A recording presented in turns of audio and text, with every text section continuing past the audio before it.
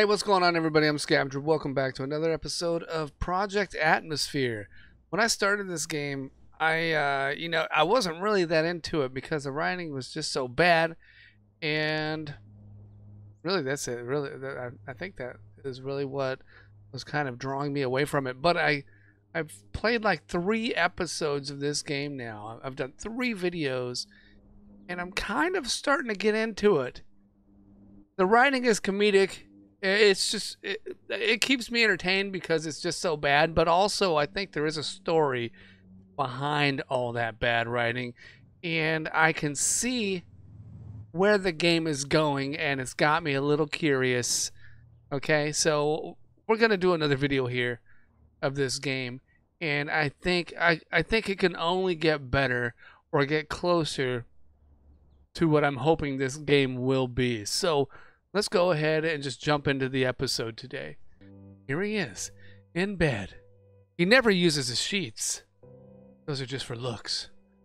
He only covers his feet up because he doesn't want the monster under his bed to grab him, and everybody knows that if your feet are covered, you're invincible. That's what I'm assuming. Or he just wants you to see the bulge in his underwear. I don't know. Anyway, here we go. Let's get into it. Finally, our plan is making progress. Just finished writing the lyrics. I read it, and it's really good. Now she needs music. Maybe I could try to write it myself. It doesn't seem very complicated if you know the lyrics. Yeah, that's how music works. If you know the words, writing the music to it's really freaking easy, right?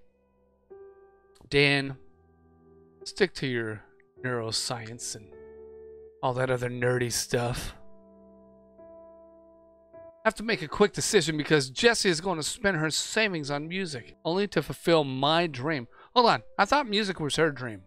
I have some questions now. Dan is confusing me. I thought music was her dream, and his dream is to build like an artificial intelligence. I thought that was the way this thing was going to go out. So what the hell is Dan talking about now?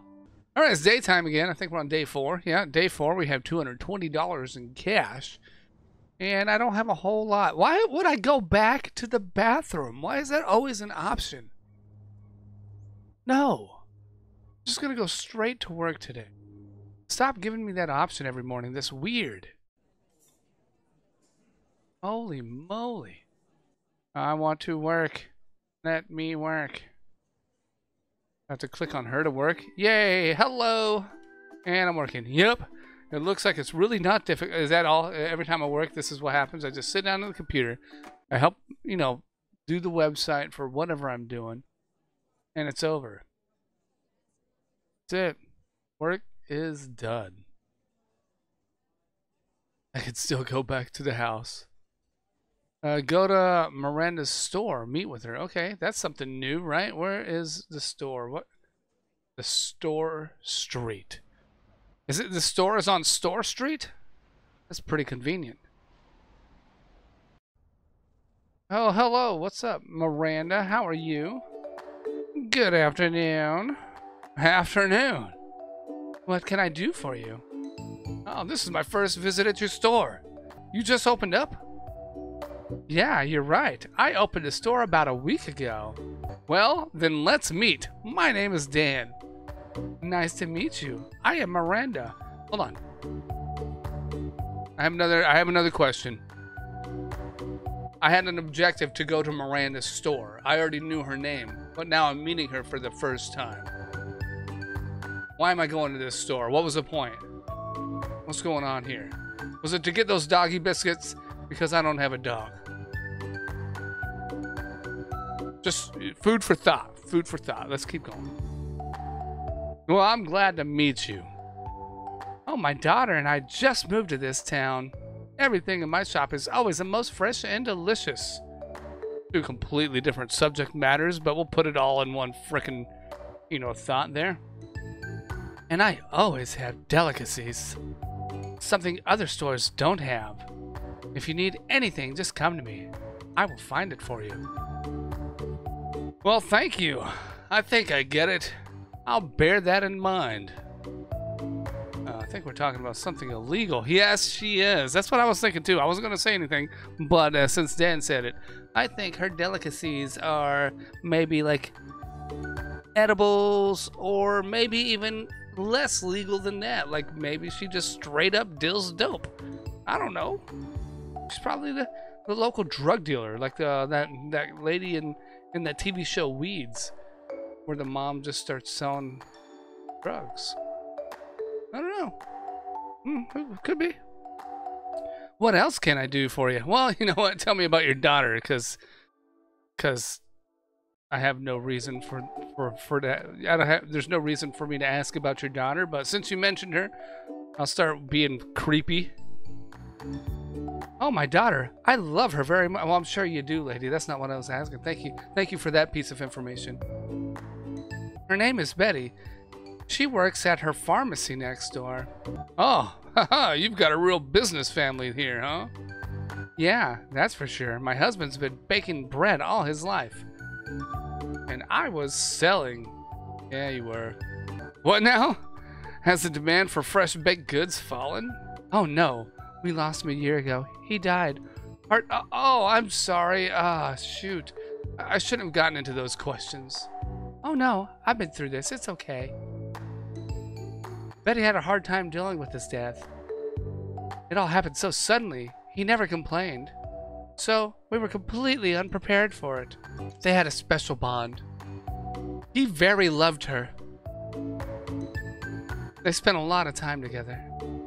Betty knew it. She couldn't get over it for a long time. I think it's gonna work out. She's gonna be okay. You don't have to worry about that. Of course. I don't doubt it. But how can I not worry about her? Her pain is 3 times stronger than mine. Weird. 3 times stronger than yours. Has this been tested? You got a pain scale? Like an actual pain scale? She's at her pharmacy now? Of course I do. Hold on.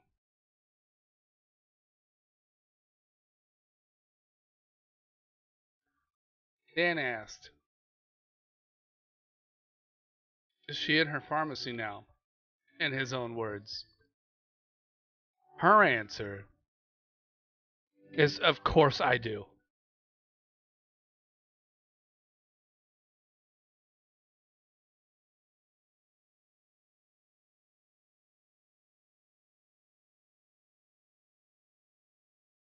Okay, we're gonna go with it.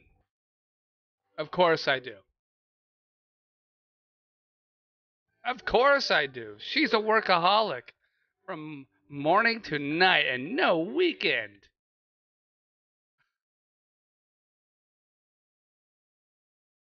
Sorry, guy.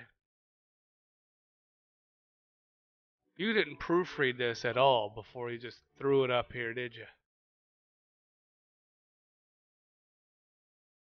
No. One of the earliest things you learn about writing is to proofread. You write a rough draft. How many rough drafts do you write? You write more than one rough draft. Like you write your rough draft. You do your outline first, right? And then you write your rough draft. And then you write your second draft. And a final draft. There's a lot of drafts. It's getting a bit nipply in here with all the drafts that are going on. I mean, if you wrote it enough times, maybe you would have seen how hilarious this is. I'm getting way off track here. Let's get back to the game. I'm assuming Dan's gonna go say hi to Betty over in the pharmacy. Let's go to Store Street. We're on Store Street here, and we're going to the pharmacy. And there is Miranda. Or not Miranda. That is Betty. At first glance, for some reason, Wednesday Addams popped into my head. Okay, I go to talk to her, and then she jumps behind the desk and starts typing away on her computer, like furiously. Entering the pharmacy, Dan saw a small and fragile girl. Long brown hair, beautifully assembled, and two merry ponytails. Hi, what can I do for you? I just came to meet you. That's all. Good day, Betty. I'm Dan. Oh, very nice to meet you, Dan. Have we met before? No, we haven't met. That's why I'm here, because I just go around meeting random people for absolutely no reason. Oh, let me ask you, how do you know my name? I don't wear a badge. Yeah, you give him that scowl of disapproval. Oh, let this be my little secret for now. That is weird. You don't just go, you don't just go into a store and say, hey, Betty, and then when she asks how you know her name, you're like, hey, I've got my secrets. No, that's how you get a restraining order, I think.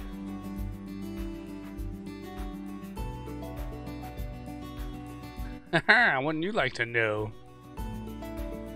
Oh, I can't stand the mystery. And what brings you to my pharmacy? Do you need medication? He probably does. He seems a bit nuts. Oh, no. Thank you. I'm well. Oh, that's great news. You opened a pharmacy here the other day, so I'm stopping by to meet you. Okay, that's actually not a bad excuse to come in.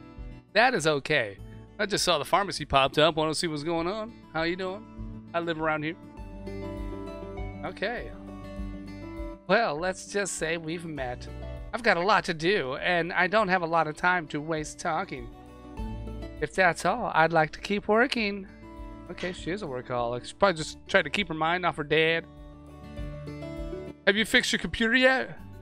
Wait, I think I get it. You know my mom, right? She told you about me and the computer problem. Yep, you are right. So, do you still need help? Yeah, I think I still need some help. Well, will you let me see that computer? Well, look at that. The computer is as good as new. Oh, you are my savior. Betty was so happy because an entire mountain called computer fell from her fragile shoulders. She was anxious to somehow repay her savior. Anyway, she liked him a lot. She got a little closer. The first thing she thought of was to ask if she should pay something. How much should I pay for the repairs? You don't owe me anything. I just came to introduce myself and to help. Giving up money made Betty even more embarrassed. She stood so close, Dan could see every detail. Face, figure, hair. Oh, look, she's making duck face. All of a sudden, Betty takes a step forward and puts her wet, shiny lips in a bow and reaches for it. Oh, I think she wants to kiss me. She's standing so close to me and I could clearly feel the heat coming from her body. A nice smell. Clean and fresh, shampoo, soap, all together? Not a drop of perfume. It's like she takes showers or something. Alright, let's go. Should I kiss her in the mouth? Dan was confused by what was happening, so he decided not to rush the already fast-moving events. He gallantly laid out his cheek and smiled. Betty kissed him timidly, barely touching her cheek. I think that's the best thank you ever. I'm sorry, I just felt like doing it for some reason. Thank you so much for helping with computer. If you need anything, medicine or anything, I'll be happy to help. Well, thank you. I'll bear that in mind. I have to go. I'll see you then. Yeah. Bye. Can I do anything else for you? No, I guess I should get going. All right, ladies and gentlemen. Not a whole lot happened, but definitely, something happened. Met a couple new people, new characters in the story, and we're not really any closer to our cool AI robot thing that I think Dan is going to build. But hey, we're getting there. We're getting there. Anyway, that's going to be it for me. Thank you so much for watching. If you liked the video, make sure you smack that like button and subscribe to the channel if you haven't already. All right, I'll see you later, guys. Bye-bye.